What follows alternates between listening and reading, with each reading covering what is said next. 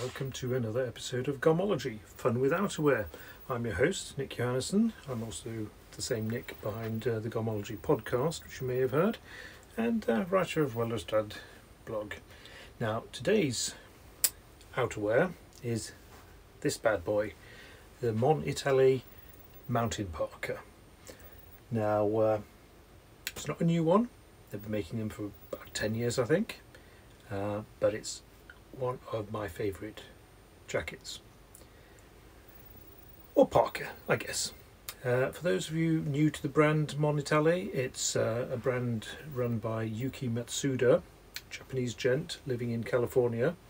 Most of the stuff they make is made in America, and high quality, different, and an interesting brand. I don't like everything they make. I like probably a few specific things. Make a wide range of flowery shirts, not so much into that. But this, the mountain parka, is a stone cold classic. Now, this one I must have been using for about 5 years now. Pretty much my go-to winter jacket. It's perfect for putting on over a wool jumper, and this sturdy wax cotton is great for keeping rainy, sleet, snow, the yucky stuff out. So let's have a little walkthrough of it. As I mentioned, it's sturdy waxed cotton. I'd almost go as far to say canvas. I mean, this is pretty heavyweight stuff. I'd say 15 ounce, maybe 17 ounce. We see that this one, a lot of the wax is gone by now, but I have to admit that I am loving the look of it now, where you get the contrast between where there's more wax and less wax. So I'll probably leave it as it is. You may be wondering why I have a wax jacket that's running low on wax. Well, it's the look of it. And if you have another jacket that works well when it's raining and sleeting, then it's not so important that they all are tweaked to optimum performance. So this one's brown. I've seen them in grey, black, blue, red. I had a red one for a while, yeah. So varies from season to season, or rather from year to year, which colour they're available in. Now, it is a jacket with pockets. We've got the chest pocket, the two big ones here, lovely shape on them, and proper press studs here. Now, varying how they're insulated, the bottom ones have wool on the inside, the top ones wool on the outside, inside, if you get my drift. There's also this handy one for keeping your phone or your wallet in, and the one that sort of gets all the comments is, of course, the one at the back, which I think it just looks great, but I don't know if I've ever had anything in it. So we've got the pockets, the belt.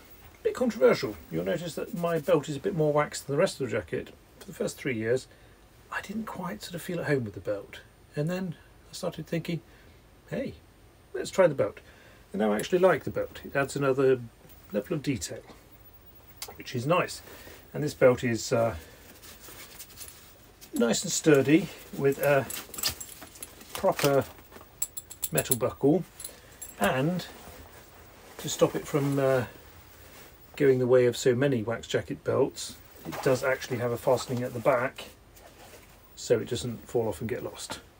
Now, how many beltless jackets are there out there? Lots. Now, there's also a provision here at the back to roll the hood so you can fasten it, so it looks neat. I actually like the hood hanging like that. Hoods, use them or not. I probably don't use the hood that often, to be honest, but I think it does look nice, and when I do use it, it works well. You've got the raw leather tighteners here, so you can snug it up. The same raw leather on the zip here. And a good fastening of the hems, the cuffs. Been talking too much about trousers now. Here again you can see that there's more wax on the inside than on the outside where it's been left to the elements. Now, press studs, really solid, and that brings us to another point here. This zip, proper heavyweight, heavy duty metal zip. Now it's a YKK zip, which is interesting because to my mind YKK probably isn't the king of zips, but they're sort of kind of the Volkswagen of zips, and they make cheaper stuff and better stuff. So this is clearly one of the better ones, which is also visible in that it's a two-way zip. Far too few jackets have two-way zips because it's really handy to be able to loosen it up a bit down here without having to walk with it just done up with the press buttons. So let's open it up and have a look inside. Now we find another two pockets, very handy,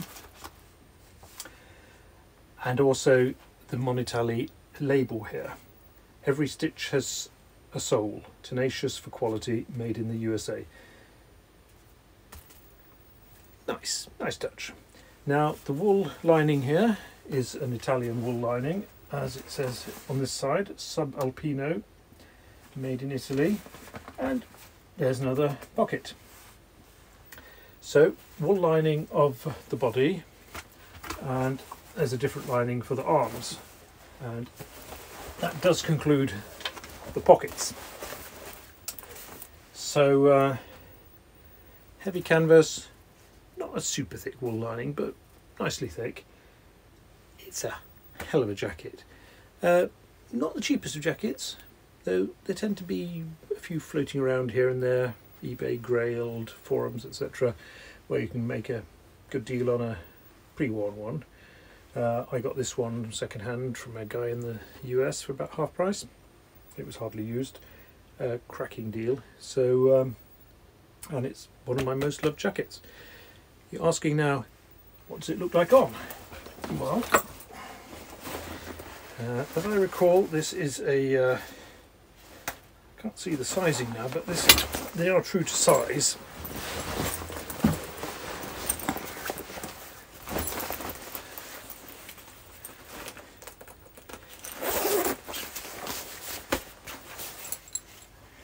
Now, those of you who follow me on Instagram will have seen this jacket now and again, as I tend to feature it a few times during the season for it.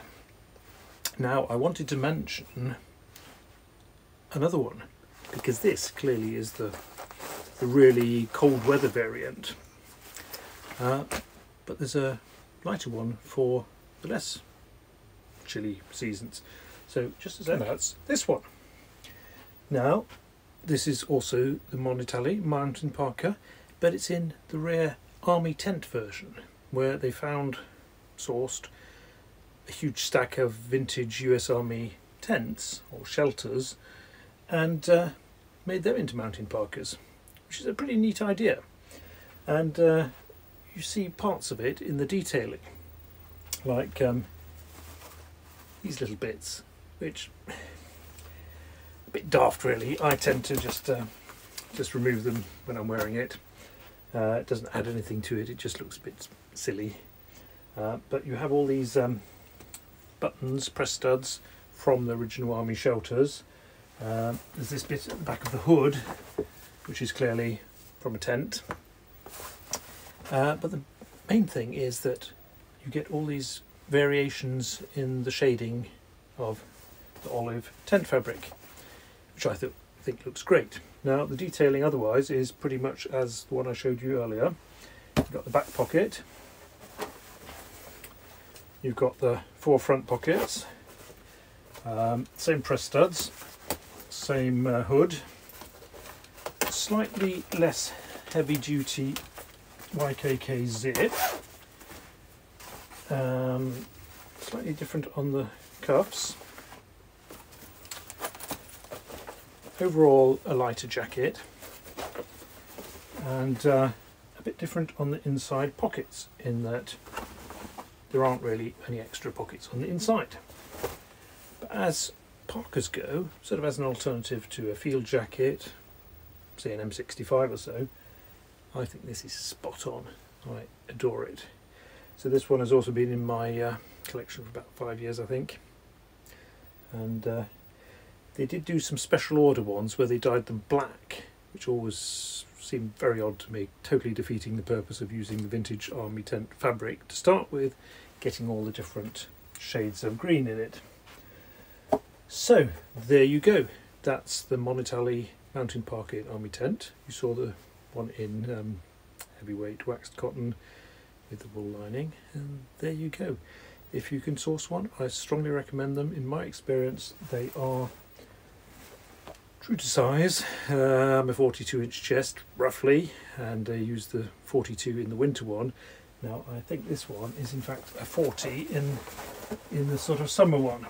Yes, indeed it is. And yeah, it's always worth trying stuff on before you actually shell out for it. Worth looking around for, and excellent kit. If you'd like to get in touch, Garmology@welldresseddad.com, or leave a comment in the comment field. If you've got specific wishes to jackets you want me to take a look at, let me know. Apart from that, see you next time. Bye bye.